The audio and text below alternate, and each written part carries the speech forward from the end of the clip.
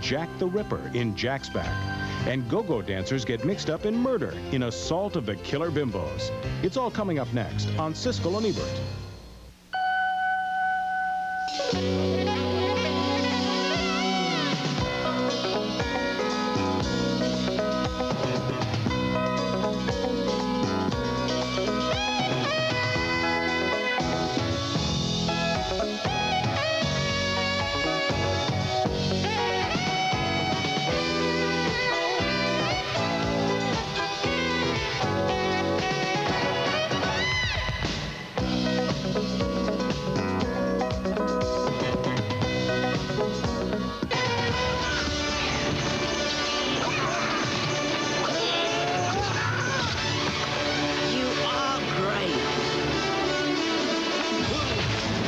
Can the pint-sized hero Willow save a baby princess and the world as well?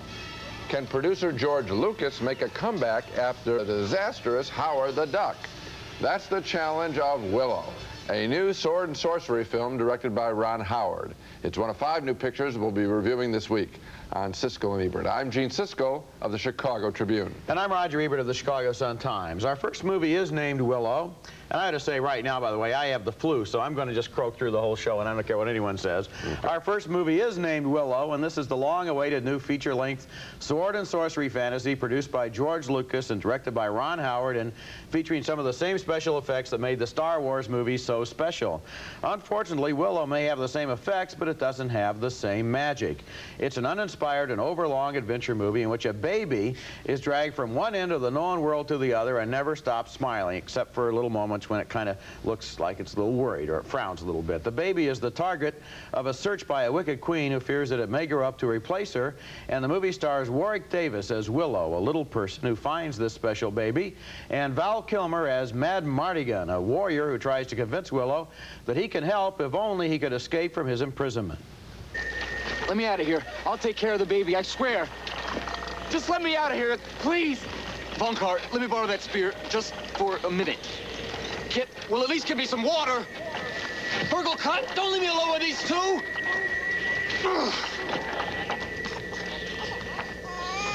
What do we do now, Willow? Willow and Mad Mardigan eventually join forces, and then they are joined by 2 really little people, little sprites, or brownies as they are called, who never seem to stop quarreling.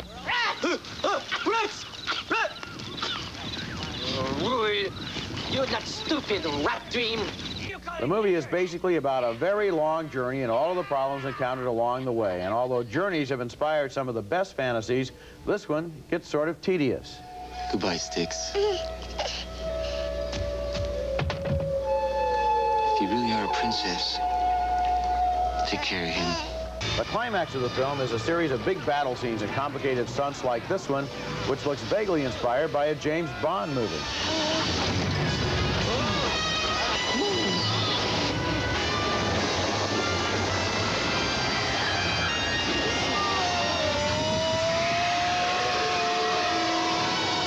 There were a lot of things in Willow that I did enjoy, including the village of the little people, which sends Willow out on his quest, and also the battle in a gigantic fortress, a fortress defended by a fire-breathing dragon. But essentially, this movie is a case of too much effort and too little story. At first, that little baby is kind of cute, but after a while, I got sort of tired of the obligatory reaction shot of the baby's face every time something happened. Baby is scared, it frowns. Baby is happy, it smiles for more than 2 hours. Instead of 3 Men and a Baby, you could have called this movie A Warrior, a Dwarf, 2 Brownies, and a Baby. But the baby is basically just dragged along as a trophy, and the movie misses a bet, which would have been to play up the everyday troubles that those characters have caring for the child. Instead, the kid is simply made unbreakable and waterproof, and the characters slog along through an endless landscape. Well, I think what the problem with this film is that it's really George Lucas's old bag of tricks from all the other pictures. Let's start with this character, Mad Mardigan, Val Kilmer, the little big warrior. I mean, that's Han Solo. That's right. Okay? Then you have the baby. That might as well be something from Spielberg's E.T., the the purity coming in to save the world. Then you have the little elves, the little tiny things. Those might as well be the creatures from the last Star Wars pictures. What were they called? The Ewoks. That's right. I mean, that's right. When you watch this film, you're seeing there's no clear vision. There's no breaking of any new ground. I wasn't surprised by anything in the film. I found it tedious. And I'm actually finding the whole genre a little bit tedious, because if George Lucas and Ron Howard made Cocoon, if they can't come up with anything fresh in this genre, I think it's wiped out. You know, you mentioned those tiny little people called brownies. Yeah. There were two of them, and they're always fighting, and they're always hitting each other over the head and saying, I told you so, I told you so. So that's R2-D2? And it's, yeah, that's right, except that it's not done as well. Right. You never really quite see them. They're not well realized. They're not dramatized. Their characters never evolve. Yeah. They're just always kind of in the edge of the frame somewhere. I think they feel if they could have just packed this thing with all sorts of things, that something might work. There was no clear vision. Yeah, well, it was a disappointment. You bet. Our next film is called Jack's Back, and it's quite a thriller, quite clever, well acted, and played with a surprising amount of credibility in what could have been an easily outlandish story about a copycat killer who has modeled his attacks on women after England's notorious Jack the Ripper. Now, in this movie, Jack's Back, the fine young actor James Spader makes his starring debut in a dual role as twins. When we first meet him, we meet him as John, a smart, attractive worker in a clinic, dodging a come-on from co-worker Cynthia Gibb. Why don't you take me out? Me? We could go to dinner. I'm too wild for you, Chris. But Johnny dies soon thereafter, and Cynthia Gibb meets his twin brother Rick, who is quite nervous about being suspected of murdering his own brother. Saw it last night in a nightmare. Somebody strangled him, and then they hung him. The police aren't so sure of his innocence, and Rick is placed under hypnosis to see if he is telling the truth.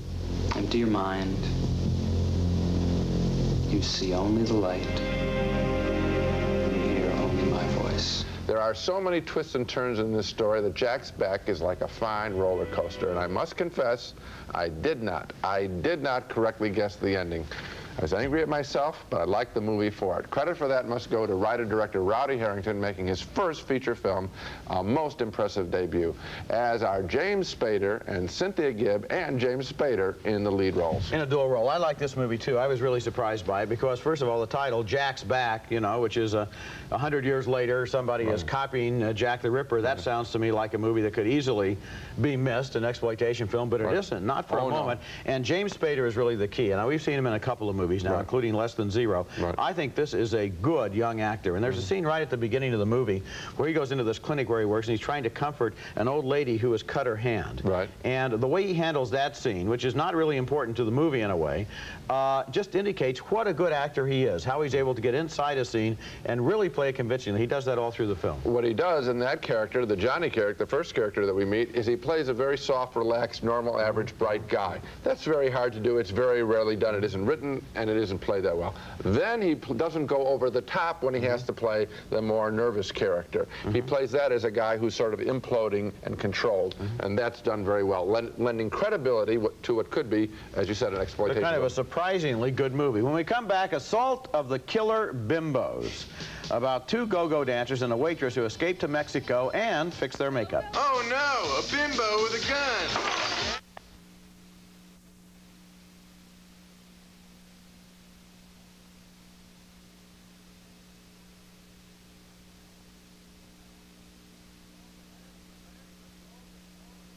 Our next movie is named Assault of the Killer Bimbos, and this is one of those movies where the title, I think, really does basically tell the story. This is a low-budget but cheerful exploitation film about two go-go dancers, and I say go-go advisedly because they're not strippers. No. They're go-go dancers who are framed for the murder of their boss and escape to Mexico along with a waitress they kidnap, but who has such a good time she decides to come along with them for the ride. Here's a scene from early in the movie where the escaped bimbos are having lunch in a redneck restaurant when some surfers walk in. Three cliches right there. This is a fair example of the dialogue in the film, which is sort of a mixture of camp and just plain bad. Cowabunga. Ain't no beach around here, girls. That's funny. I like that. I'm gonna tell my buddies that. Here's the scene where they kidnap the waitress to escape from the local sheriff. Eat less, bozos!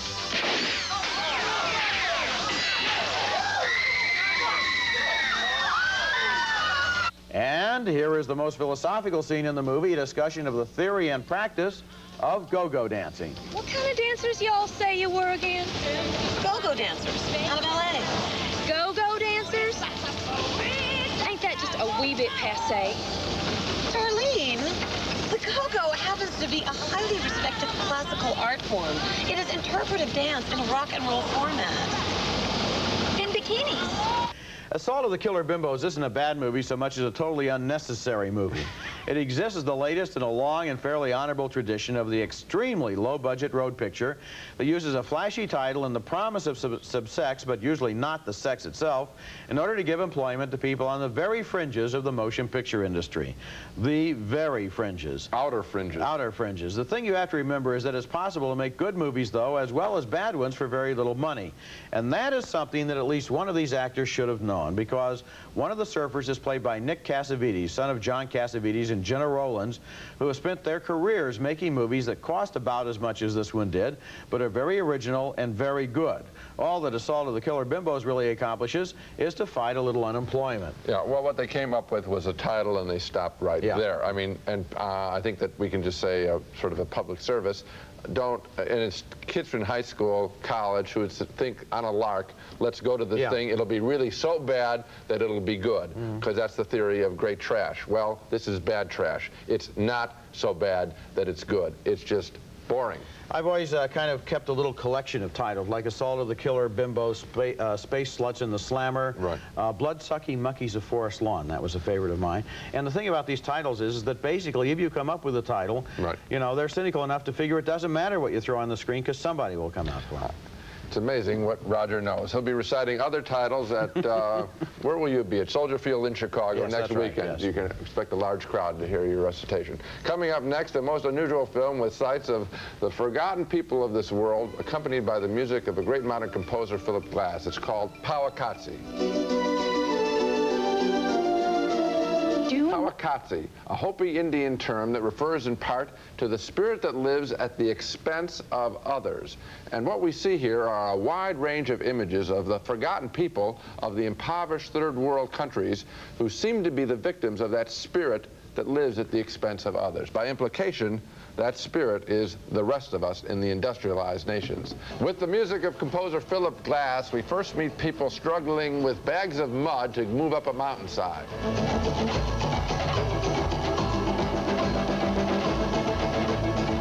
Later, elsewhere, we witness a community struggling for the basic necessities of life.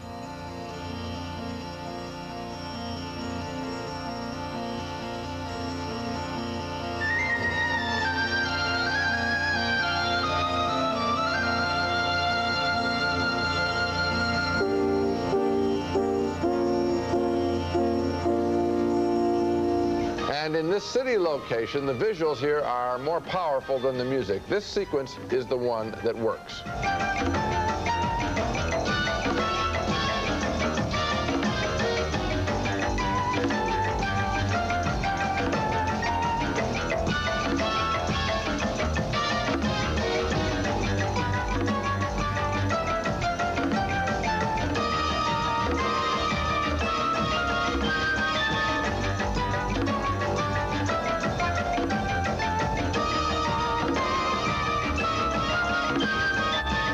That shot of the building is powerful, and there are some strong visuals in this film, but altogether, I don't think it works. Powakatsi is a second film in a planned trilogy by filmmaker Godfrey Reggio, whose previous work, also with composer Philip Glass, was a surprise cult hit, Koyaanisqatsi. That was a terrific film, and Roger and I both loved that. It was about life out of balance between nature and mankind, how we were all living in speed up and living in a crazy way, and it destroyed the earth.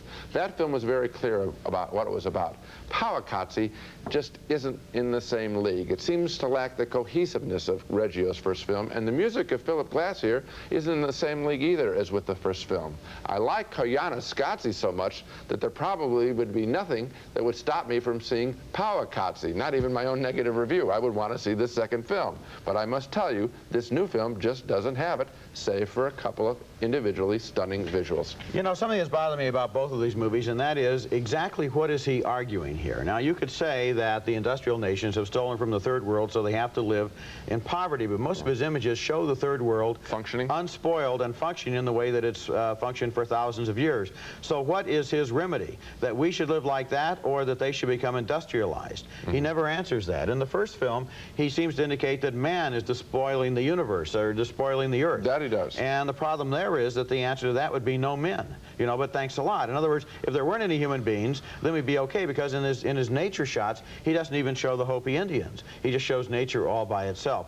Unfortunately, we're stuck with the fact that there are human beings. We are alive. We do live here. We tend to build cities, and we tend to have smokestacks, and we tend to pollute the air. And it's bad, but what's the answer? Basically, this movie is just a new age music video. Well, this movie, I will agree with you, I don't think has much merit to it at all. I don't think it makes any cogent argument. No. I think the first film, I want to stick up for that. I think the first film is saying that we have a way of treating the land, and I guess if the filmmaker were sitting between us, he would say, first he'd punch you out, and then he'd say that we have a way of treating other human beings, that there are levels that we can work at. But yeah, but it isn't communicated, but it isn't, but that's intellectual.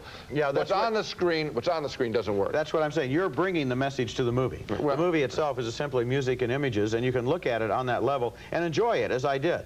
But although not enough to recommend it, because I kept being frustrated by the fact that the director obviously thought he had a message which was not all that evident, and which perhaps was even contradictory. When we come back, Martin Sheen stars in Da as the son who returns to Ireland and the ghost of his dead father.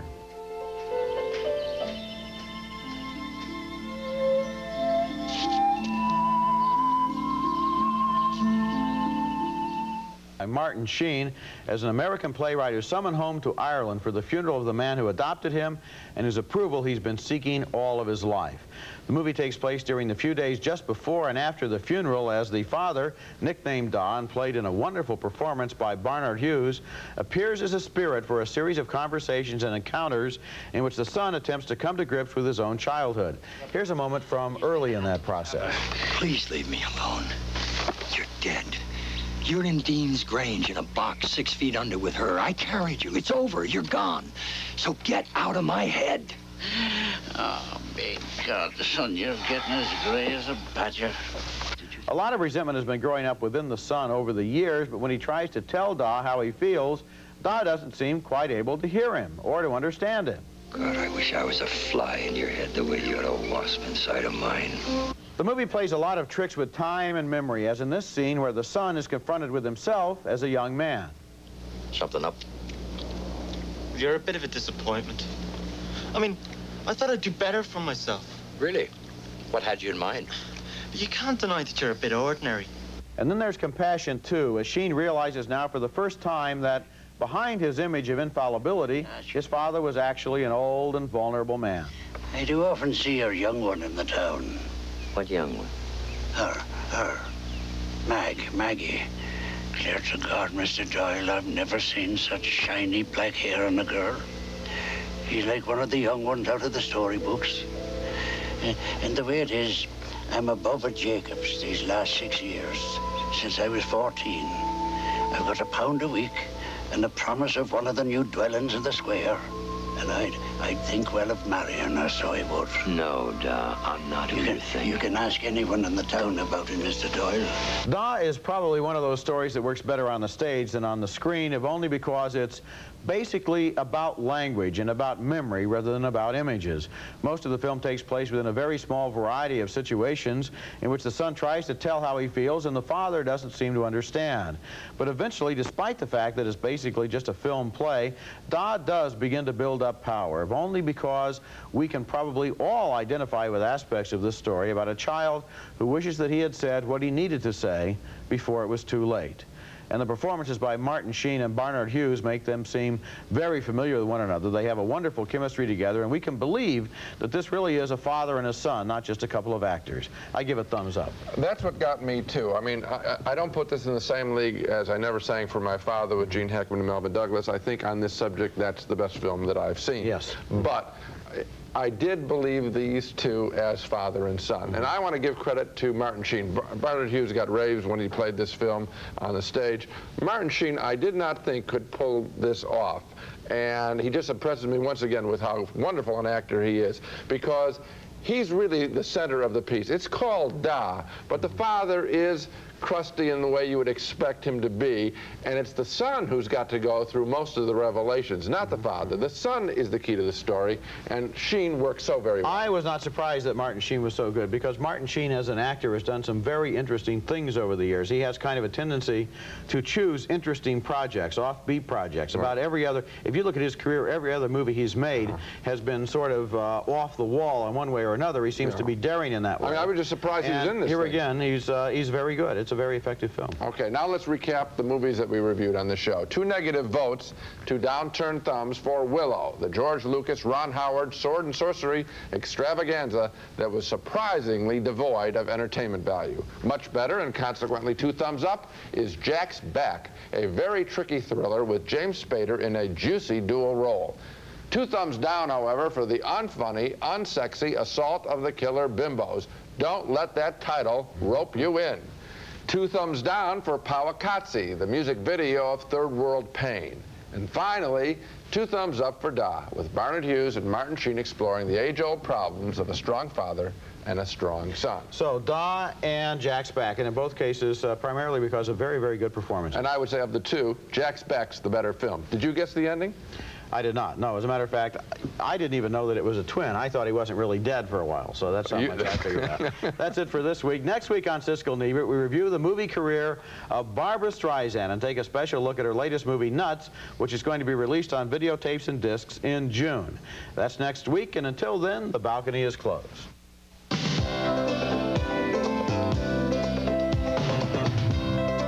Raisinets and Goobers are playing everywhere, starring plump, juicy raisins and great golden peanuts. Both now feature creamy Nestle milk chocolate. Get all the natural action of fiber you need for healthy regularity. Concentrated and easy-to-swallow FiberCon laxative tablets. FiberCon. Shout. Now improved with 25% more cleaning power. Want a tough stain out? Shout it out. Tappan SureCook Space Saver Microwave is perfect for kitchens where space is at a premium. Tap and Touch solid-state controls, automatic temperature probe, and wood grain decor. Furnished by Tappan.